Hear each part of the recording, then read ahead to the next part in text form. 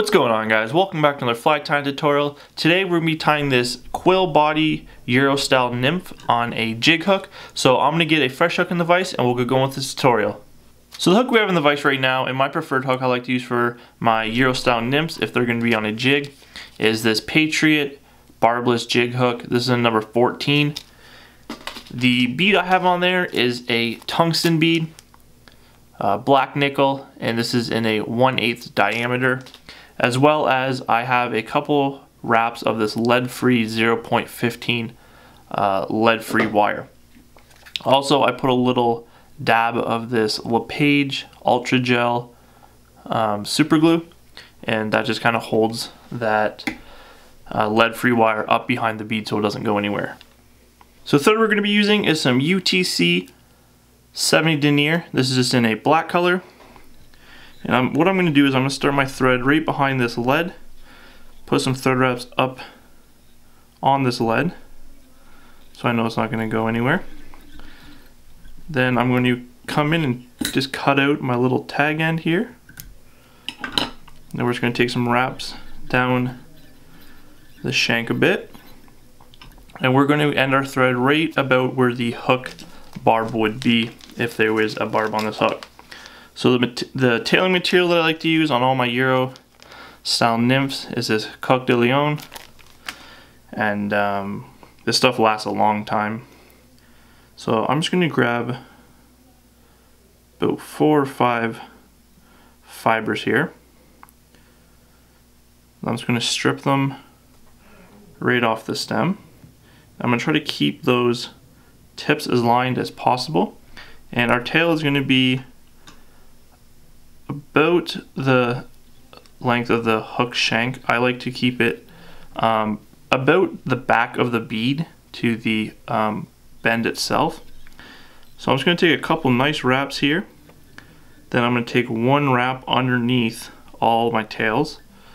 And what that's going to do is just kind of help it kind of stay a little propped up straight off the back of the shank. So I'm just going to bring my thread forward to the back of that lead. I'm just going to come in with my scissors, just cut out those little butt sections from my tailing. Now all I'm going to do now is I'm just kind of building this little ramp up a bit. What that's going to do is it's going to make it a lot easier for me to palmer this quill body in. So I'm just kind of making a tapered body, nice and smooth. As you can see, it starts relatively thin and gets to about the diameter of the lead-free wire we have in there. So now I'm going to tie in my peacock quill. Now you can buy these quills or you can do them yourself. I personally like to do them myself just because they're kind of hard to find around here. So I just strip them myself. And there's a couple different methods you can use to strip these. You can use the bleach mixed with water. I can leave a link in the description if you guys are interested, if you want to check that out. It's just pretty much 1 part bleach, 3 parts water. You put them in there and you just shake it up, and all the fine fibers the bleach kind of eats away at them. And after that you just wash it, put it in cold water with some baking powder, and that's one method. The other method I like to use, if I'm just doing a couple, all I use is one of these erasers, and all I do is I just put it flat on like my tying bench, then I'll just stroke against the fibers. So you're pretty much just stripping them off, and it doesn't hurt the quill or anything like that, and it's a good quick way if you don't want to screw up the other way with the bleach, because if you leave them in too long you can kind of over bleach them and they get really brittle. So this is kind of the safe way, just a little pencil eraser, and you just kind of brush all the fine fibers off. So we're just going to take this quill here, I'm just going to bring it back a little bit more. It's my thread phrase. just like so.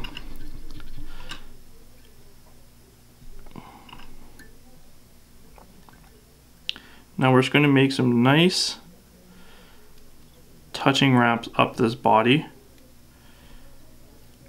Now you can be really careful with this because these are pretty delicate and they rip pretty easy. So I'm just going to make some nice touching turns up this body. Now when you are putting these in, you don't want to overlay them, or you don't want them to have a gap in between. You want them just touching. And it does take a little bit of practice and a little bit of patience, but I think that they look awesome once you get them done, and I think it's worth the time to put into it. So all I'm going to do is just bring this up.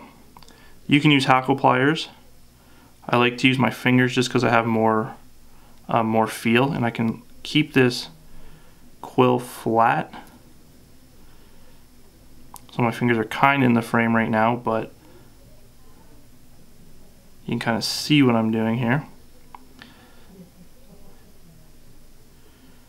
So I'm just barely touching these wraps up.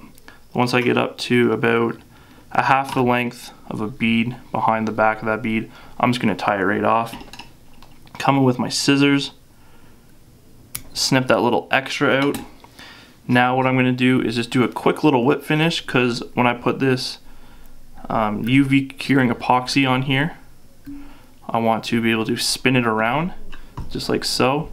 So if I have my thread on there, then it's gonna be in the way. So I just do a quick little whip finish there, and I'm ready to put my UV curing on. So for the bodies, I like to use this Loon Outdoors UV clear fly finish. This is just in a thin, and you don't need a lot on here. You just want to put a little kind of glob on the top there. Then I'm just going to grab my bodkin and kind of just move this all around the bottom, the sides. You just want a kind of a clear thin coat. This is going to protect that quill, so when you get a fish, it's not going to rip apart on you, as well as it's going to magnify this quill a little bit so it looks a lot more segmented. So I'm just going to put another little dot just on the bottom side of this, just like so. I'm just going to come in with that bodkin and just kind of spread it all out, just like so.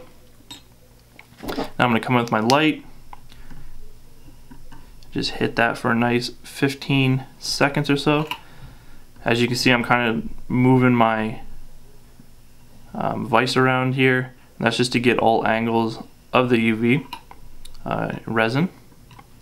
And if I had my thread on there, it would be tangled up, and it could even slide back and slide all that stuff off. So I just like to do that quick little whip finish there. So now once that's done, you can just come back in with your thread. Get a couple wraps in there, make sure it's secure. Then you can come in with your scissors and just cut out that tag end off. Now for the collar, I'm just going to be using some natural hare's ear. I just cut this off a hare's mask. And the easiest way I like to put it in, you can just dub it right onto the thread. But what I like to do is actually just give my bobbin a clockwise spin here, counterclockwise, sorry. And what that's going to do is it's going to flatten out your thread. Then you're just going to grab your bodkin here, and you can actually stick it in between your thread there. As you can see, I have it directly down the middle of my thread. All I'm going to do is kind of put my finger in there, hold that. Then I'm going to grab my dubbing here. And you don't need a lot for this. And I'm actually just going to touch dub some dubbing in between those two threads I've split apart. And you can make this as sparse as you want or as bulky and buggy as you want. I like to keep it right around the midpoint. So once I get all my dubbing in there, I just take my finger out and it closes. Now I'm just going to take a clockwise spin, and that's going to cord up all that dubbing in between the two fibers. So once I have that, I'm just going to pull it up a bit, just kind of pull off the excess stuff that didn't really get caught up in there. It's easier to take it out now than to brush it out after, just like so. Now I'm just going to start making my wraps. So I'm just going to make my wrap, and I'm just going to kind of pull it back so it goes in that general direction. Now I'm just going to grab my whip finish tool. I put one little 4 or 5 turn whip finish in, and I'll just do another one. Just because I'm going to be fishing these down near rocks and stuff like that, so the last thing I need is one of these whip finishes to fray on me. So there you have it. You can kind of just pick this out after. You can change out the dubbing. You can put any color you want. You can use synthetic. You can use ice dub. This is just my go-to, this one and an olive color. So hopefully today's video, guys, if you did, give it a thumbs up. Subscribe if you haven't yet. If you have any questions about any of the materials or anything like that, just drop it down in the comments. Thanks a lot again for watching, and we will see you in the next one.